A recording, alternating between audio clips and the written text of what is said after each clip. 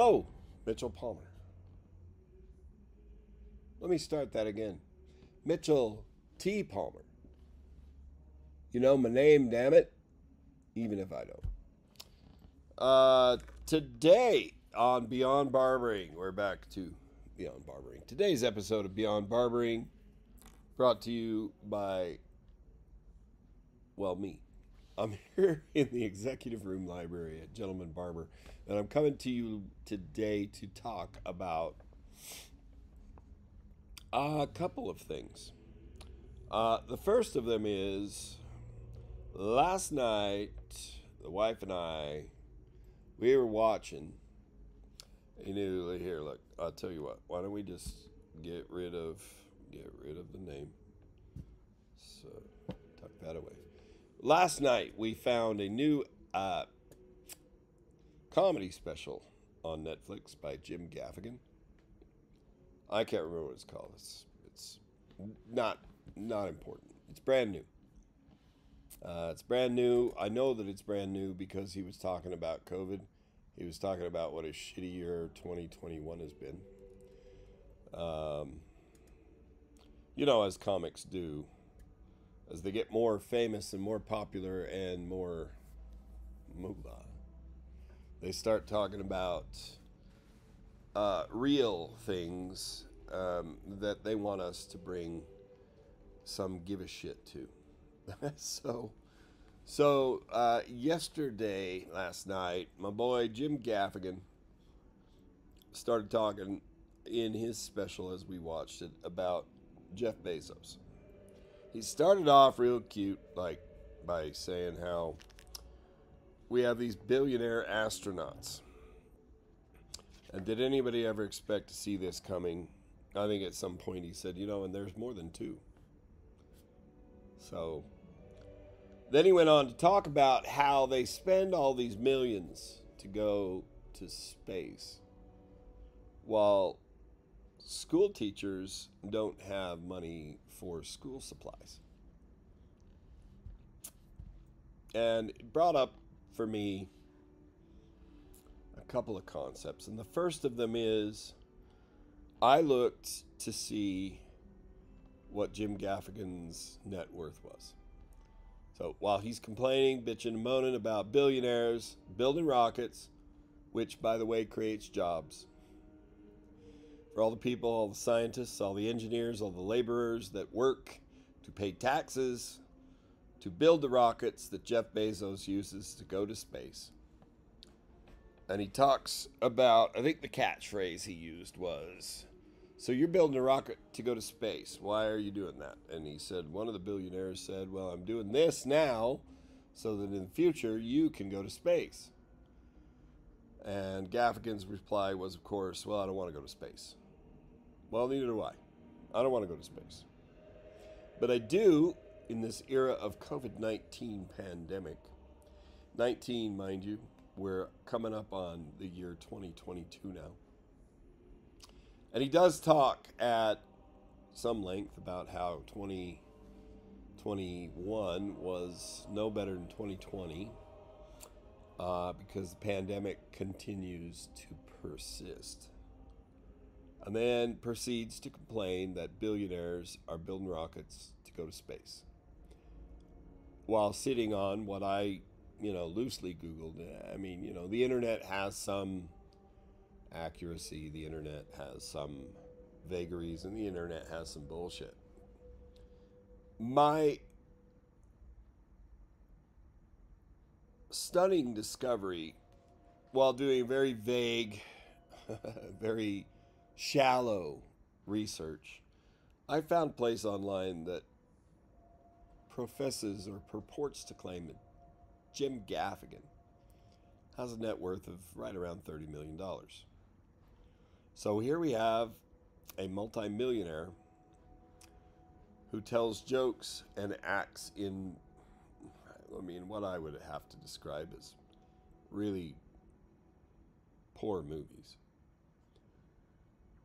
for a living, complaining about a billionaire who is building rockets to go into space, whether Jim Gaffigan or Mitchell T. Palmer wants to go to space with him at some point in the future.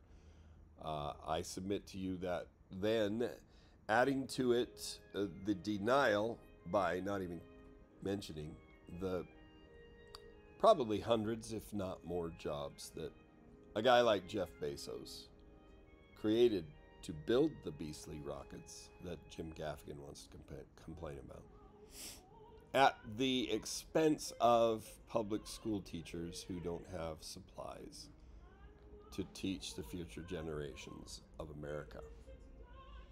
Well, perhaps in Beyond Barbering down the road, we'll have a discussion a little bit more about whether or not I particularly want the school teachers of America in this day and age to teach the children of America anything, because of the way they're teaching, because of the indoctrination that it has become, because of the flaming side of things where people who are in positions to teach the children of America can't keep their ravenous and rabid points of view out of teaching school. So there you have Jim Gaffigan, a multi-millionaire actor and comedian, criticizing a multi-millionaire creator of how many thousands of jobs do you think Jeff Bezos, in just his space program, let alone Amazon, might have been responsible for creating, putting people back to work in an era, in COVID-19 pandemic era, in an era where people don't really want to go back to work. So, my questions are these. Is it hypocritical for a multimillionaire comedian actor to criticize a billionaire astronaut for creating rockets to go into space at the expense of school teachers having supplies to teach while sitting on a $30 million roughly net worth? And second, do Jim Gaffigan's children go to public schools? Now, I don't know. I haven't looked. I don't intend to look. I don't really care. But I'm dubious to think that his children attend public schools.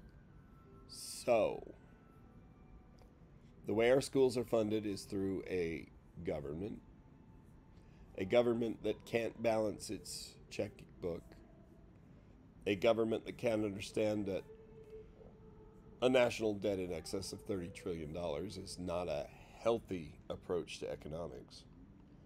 And what Jim Gaffigan, I guess, is suggesting is that he would prefer these billionaire astronauts not create hundreds, if not thousands, of jobs to build their rockets, and instead give money to school teachers that Jim Gaffigan's kids won't learn from, because as a multimillionaire himself, his children probably go to a private school where they learn at what I'd like to think is a higher quality than the public school system. I mean, how many of you have heard or even used the phrase, "So you're blaming the public school system, huh? Public school system let you down, did it?" Cool story, as the kiddies say, or once did say. Maybe they don't anymore.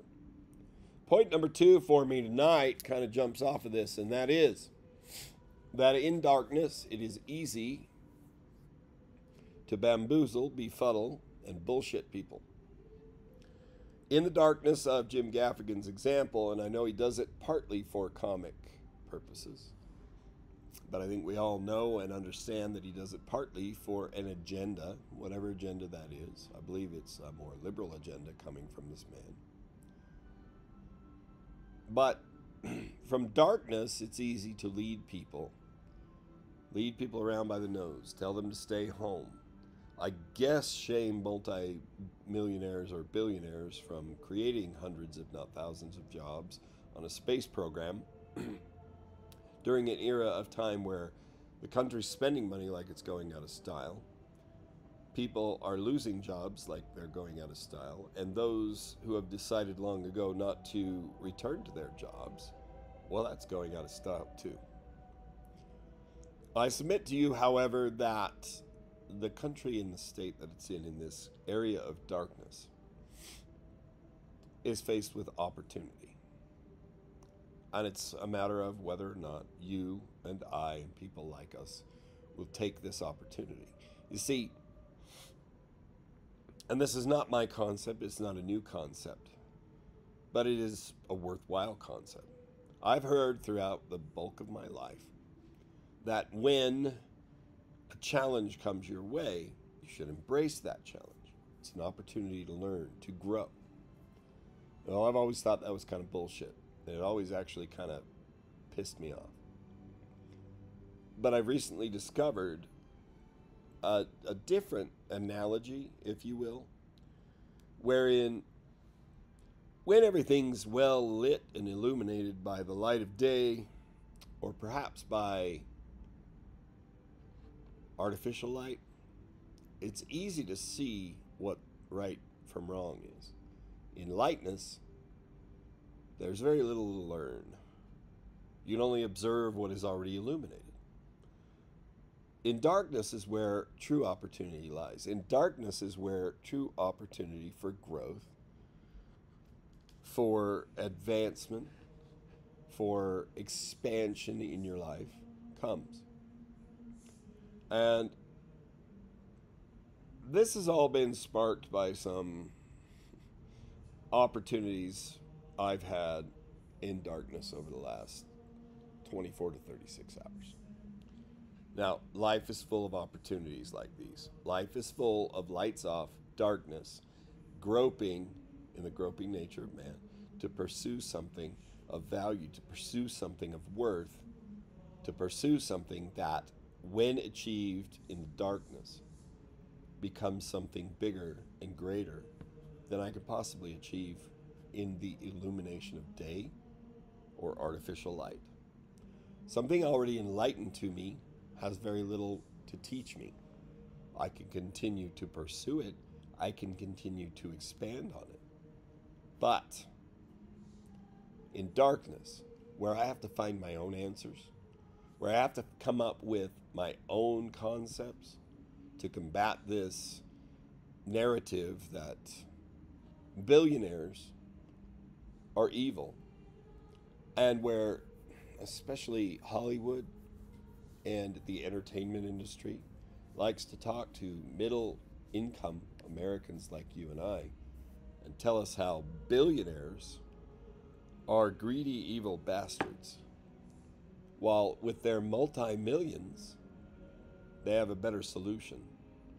It's just that they don't want to be any part of it.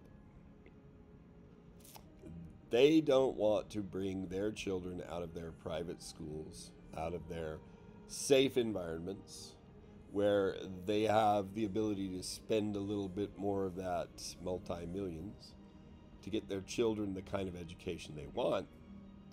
But they want to complain that people with more millions than they have should do more to make the country a better place by funding something that I'm going to submit to you for your consideration is a failed experiment. And that is the public school education system in America. See, we've given the checkbook for the public school system to the very people that can't understand operating in the red year after year after year, adding to the national debt year after year after year, while encouraging people not to work, while encouraging people to take more handouts from the very government that can't manage its own checking account. Isn't the answer or the way forward? That's what I have to submit to you. And I also would like to share with you something that I found profound in my inbox yesterday, the day that I discovered the unfortunate recent incident here at Gentleman Barber. And it is this quote by Alfred Adler. And it's right in front of you, but I'm going to read it anyway. The chief danger in life is that you may take too many precautions. I submit to you that maybe we're taking too many precautions in a lot of different ways. Maybe we're operating too much in the light of things we already know while being led around in the darkness by people who know how to use darkness to steer us the direction they want us to go. Maybe multi-millionaires are telling us that the billionaires are the problem, while the multi-millionaires lead a lifestyle that we can't even conceive of. We're just wallowing down here in the mud of everyday average Joe.